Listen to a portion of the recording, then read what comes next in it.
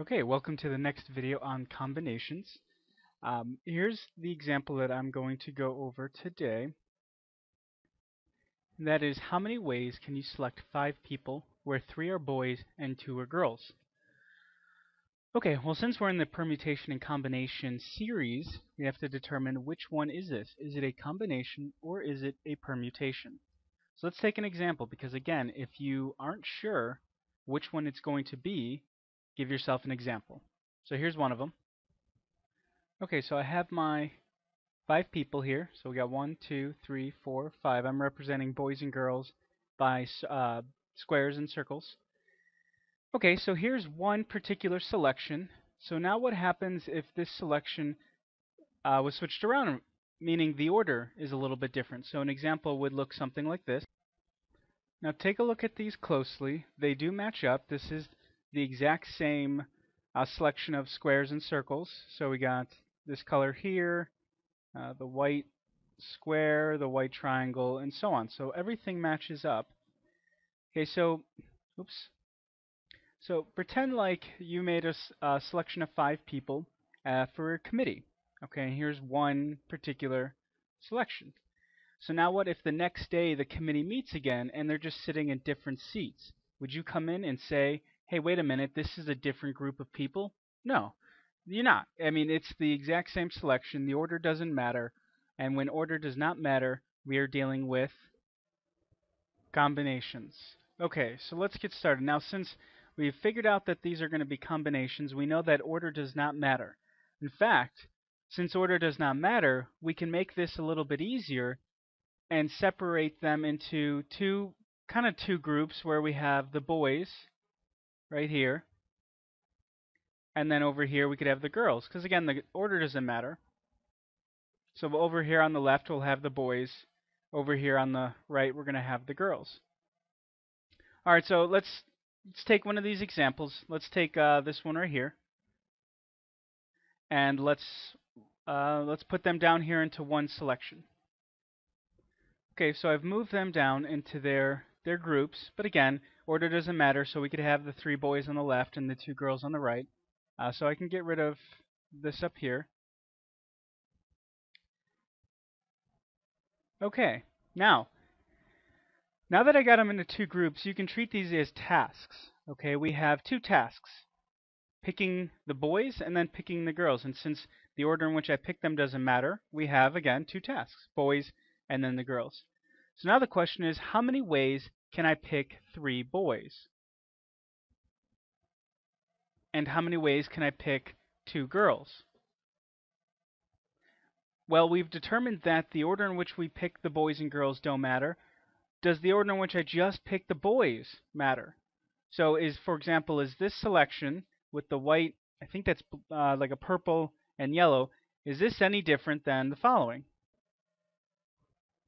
And you can see that it's not. So the number of ways we can pick the boys is going to be a combination as well. So both of these are going to be combinations, because it doesn't matter in which way we pick the boys as long as the 3 boys we pick are the same. So this is going to be a combination. So how many ways can we select 3 boys? All right then. Well, we have 3. How many boys total can we pick from? And that was 4. And how many are we selecting? 3. For the girls, how many can we choose from? And that was 3. And how many are we picking? 2. And since these are 2 tasks, what we're going to do is multiply these 2 together to get the total number of tasks. So how many ways can we select 3 boys from the 4? So 4 choose 3, it's going to be 4. And then when you do 3 choose 2, again, I just do this on your calculator, but you will get 3.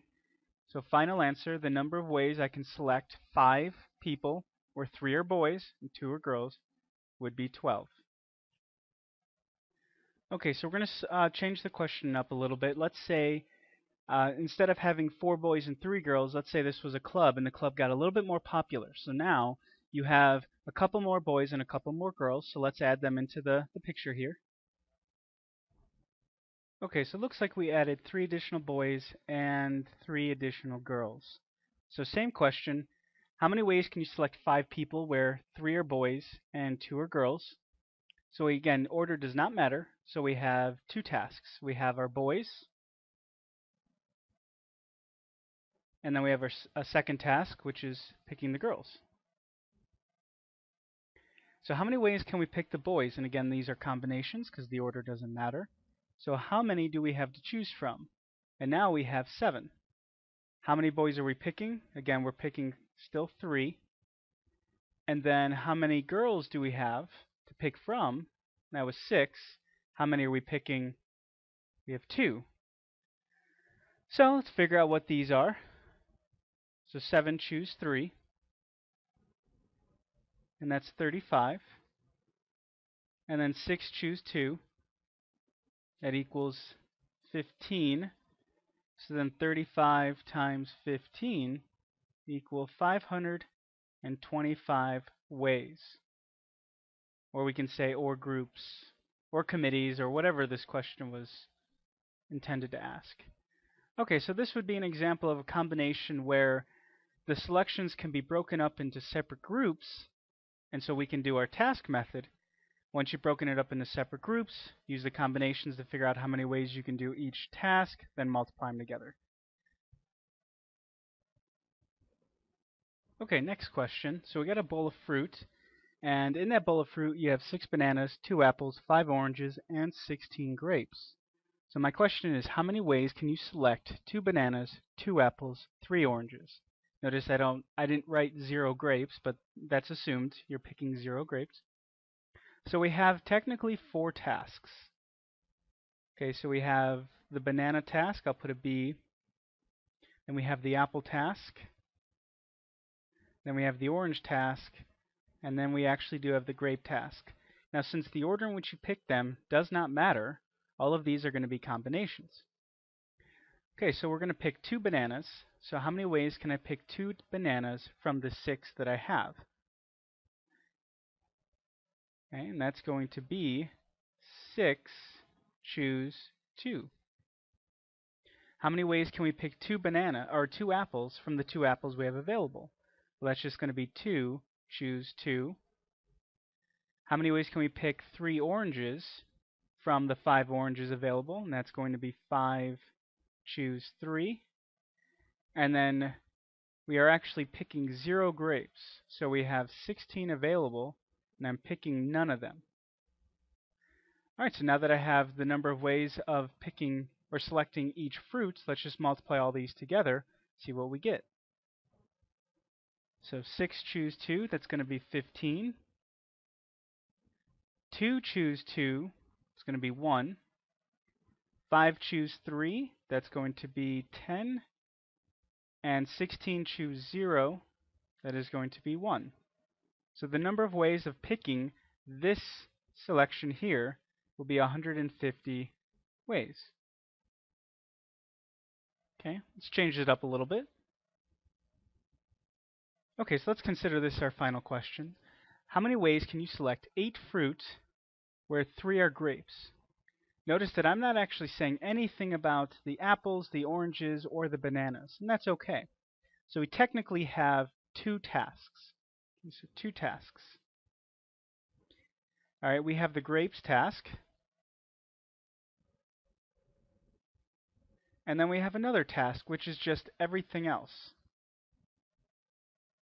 Because I'm not being specific enough. So really, when you look at this bowl, for this question, all I'm looking at is grapes and everything else. Alright, so then how many grapes do we have to pick from? That was 16, and I want to select 3. And then how about everything else? Well, we got 6 bananas, 2 apples, and 5 oranges. So that's 13 fruit. Okay, so I'm not being specific, so we're going to be selecting 13, or I'm sorry, selecting 5, there we go, because there's 3 grapes, which means there has to be 5 of something else. And of that 5, it's coming from the 13 other fruits that, again, could be bananas, oranges, or apples. Okay, so then let's see what this is going to be. 16 choose 3, that's going to be 560. And then 13 choose 5 will be 1,287. So overall, if you multiply these two together, we are going to get 720,720 ways. So that's quite a few ways. So just one more time, how many ways can you select 8 fruit, 3 are grapes? So you have two categories, two tasks, selecting the grapes, selecting everything else. I'm picking 3 grapes, which means I have to pick 5 of something else. And since we're not distinguishing between bananas, apples, and oranges anymore, we have a total of 13 non-grapes, and I want to select 5 of them.